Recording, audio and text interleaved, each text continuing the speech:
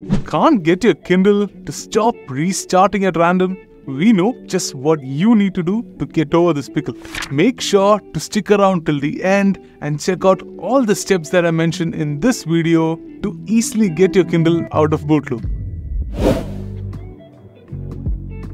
The most common reason for your Kindle to find itself in a restart loop is hardware damage, accidental button switches to be specific.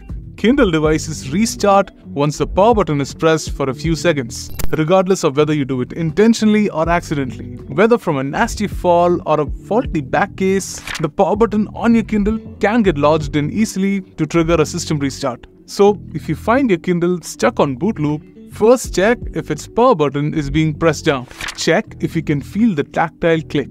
If not, the button is being engaged or worse, damaged. At times, a damaged button can dislodge itself when you keep pressing it. If not, you may have to contact Amazon support. If your Kindle started rebooting after installing a new case, remove the case and check if the issues persist. I have noticed design choices of some cases from generic brands that may not have the best fit for your Kindle and can cause the power button to be indented. If the power button on your Kindle is working fine, then the only fix that I can recommend is to contact Amazon support. Since there isn't much you can do on the software side of things, contacting Amazon support is the best way to go. I recommend that you push for a replacement unit if possible, since issues with Kindle devices like this are usually relevant only for particular units.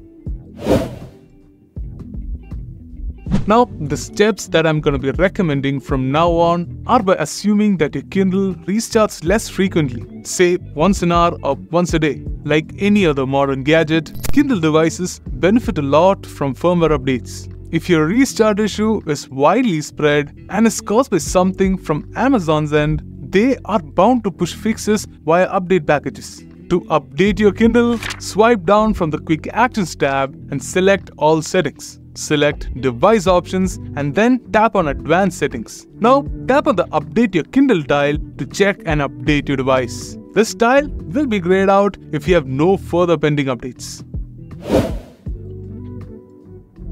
Now, the ultimate fix for your Kindle, if nothing works, is to reset it to factory defaults. By performing a factory reset on your Kindle, you remove and reset all settings and configurations of your Kindle. That includes any bugs and errors that might have been the root cause behind your device that keeps restarting. To factory reset your Kindle, open the All Settings menu of your Kindle and navigate to Device Options. Then tap on Reset and confirm your selection to initiate a factory reset. And with that, I believe that I mentioned everything that I wanted to talk about regarding fixing a Kindle that's stuck on boot loop. If you found this video useful, do comment your thoughts below, give us a thumbs up and subscribe to our channel for more Kindle content like this.